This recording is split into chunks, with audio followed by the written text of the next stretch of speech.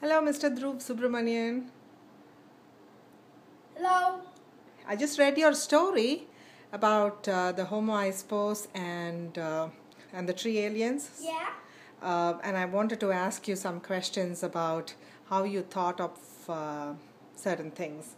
So, can you tell me a little bit about the two planets that you talk about in your story? The planet where they live in is called Waktudoos. Okay. And it's a temperate and snowy planet, and it's a rocky planet. I see. Okay.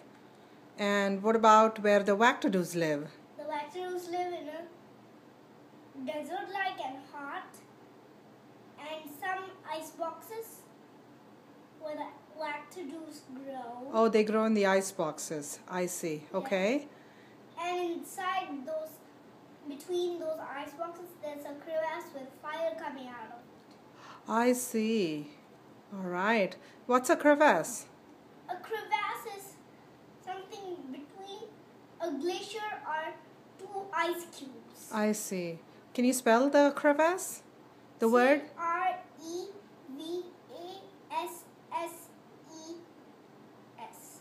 Crevasses. Crevasses. I see. Okay. And what's that planet called? Plato. And can you tell me a little more about where in the universe Waktudoos and Plato are found? Waktudoos is found 3,500 light years away I see. from Earth. Uh-huh. And Plato is found 400 light years away from our solar system. I see. Got it. Do they have scientific names that you made up? Yeah. Huh. Waktudoos is 9273AB2. And how did you come up with those names? Did you just pull them up out of thin air? Yeah. You did? Okay. Just pull them up. I see. All right. All right. And I noticed something really interesting here. I liked that you had compared the ice boxes in Plato to Lake Baikal. Can you tell me what that is all about? Lake Baikal is the deepest lake in the whole world. Okay. And where is it? Russia. And how did you compare the two? Why do you think that these ice boxes are like the ice in Lake Baikal? Because they have turquoise ice between it. Like In Lake Baikal? Yeah. Cool. And where did you learn about this information? In a video. In YouTube? Yeah. Ah, I see. All right, cool. Tell me more about the Waktudoos. I noticed that you have your own special spelling for that word. How are we supposed to spell Waktudoos? Waktudoos. I see. And what are these Waktudoos? Are they They look animals or plants or? They're plants, Huh. and they look like Veena flytraps. Do they eat flies then? No, they eat insects and people. Wow, they must be much bigger than the Earth's Venus flytraps then, are they? Yeah, they're 10 feet tall. They're 10 feet tall. And they have a lifespan about 73 years old. Really? They have 73 years of lifespan. Oh, okay. And how do they catch people and eat them? They shoot them with radioactive elements, Huh. and then they eat them up inside their core. I see. Okay. And what kind of radioactive elements are you talking about? In the periodic table, niobium and technetium. Technetium and niobium. So you like talking about learning about the periodic table? Yeah. Okay. Do you know about atomic numbers? Yeah. What? So niobium and technetium. Can you tell me the atomic number for niobium? 41. And technetium? 43. And these are the two elements found inside the Waktudoos? Yeah. And that's how they kill the people, is it? I see. Do they have like sharp prickles like Venus flytraps? Yeah, they have some hair. They have some hair, okay. And is that where they trap the humans? Yeah. And are the humans there like humans in the earth? Are they Homo sapiens too? No. No. They're called Homo Ispos. Okay, and is that a new species that you made up? Yeah. And how did they evolve?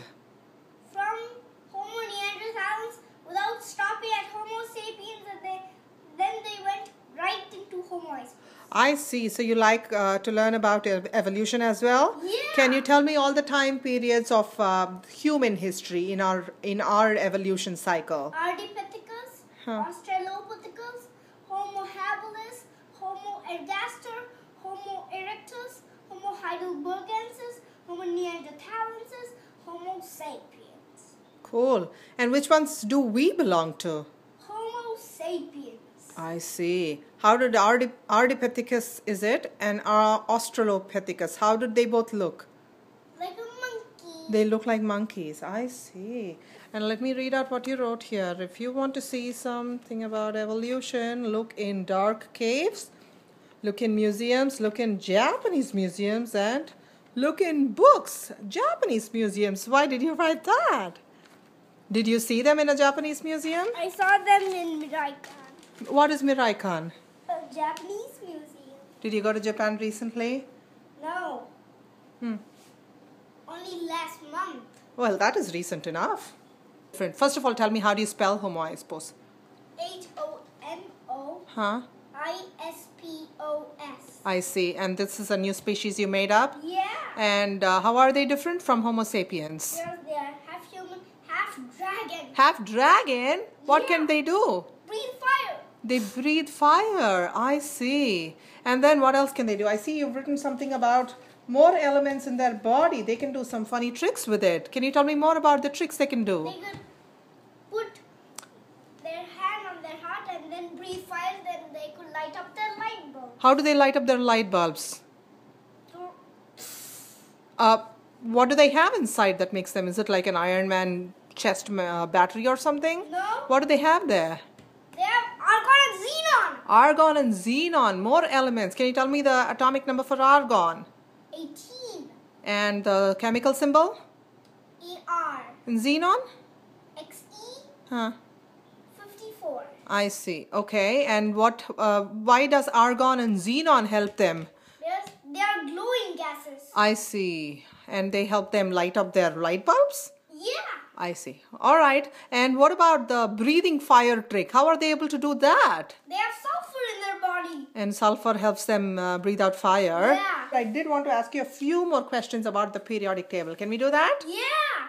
Cool. Can I have a quiz with you? Yeah. Would you like me to ask you about symbols or Atomic numbers. atomic numbers? Okay. Atomic numbers. How many elements are there in the periodic table? 180. 118. Okay. And I can pick any number and you'll tell me what element it is? Yeah.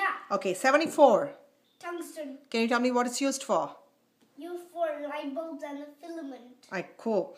8. Oxygen. What's it used Makes for? you breathe. Very good. 17. 17.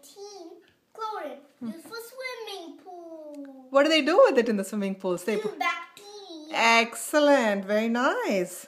So tell me something about 20. 20 calcium makes you grow bones. Grow bones. Wow. What about 70? 70. Mm-hmm. Ytterbium. Used for cookware. I see. The YB cookware. The YB Cookware is a famous company. All right. All right. And do you remember where it's named after? Ytterbium. Ytterby. And what is Ytterby?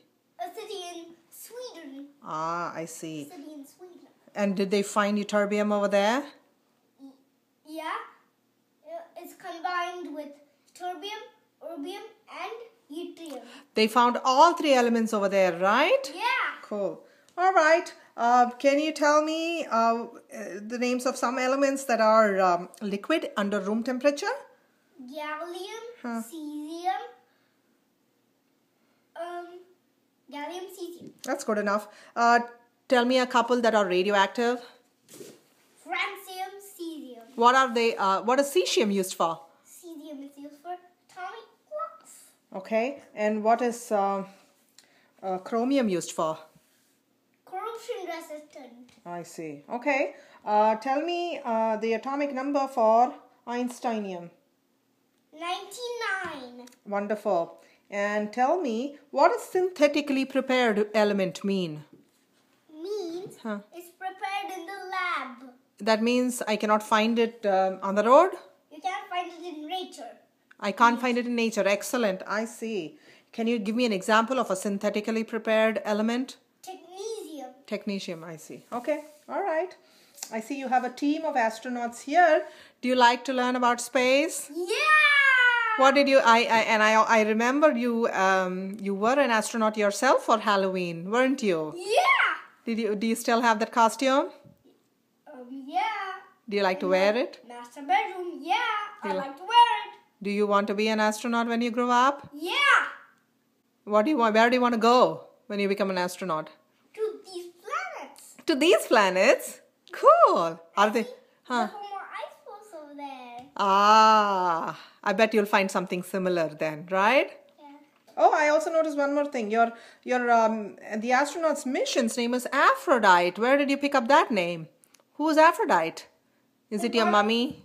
Love is a god of love in Greek. In Greek mythology, I see. Have you learnt a lot about Greek mythology, Greek myths? Yeah. Which is your favorite Greek myth?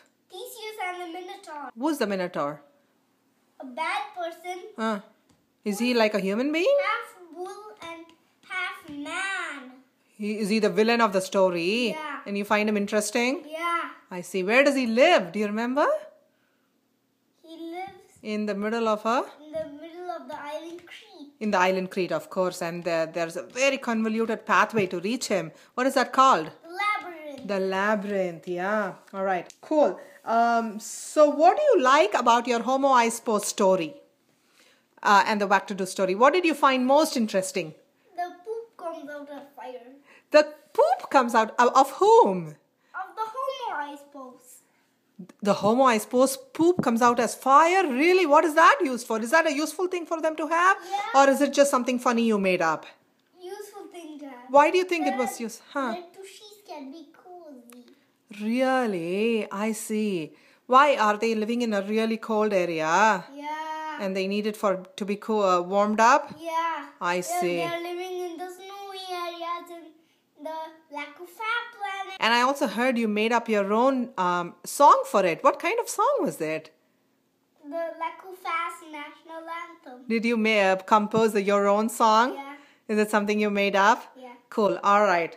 Awesome. I had a great time chatting with you. Did you have a good time writing the story? Yeah. And what are you working on now that the story is complete? Illustrations. Illustrations. Are you having fun painting them out? Yeah. Cool. All right. Thanks so much, Dhruv. Bye.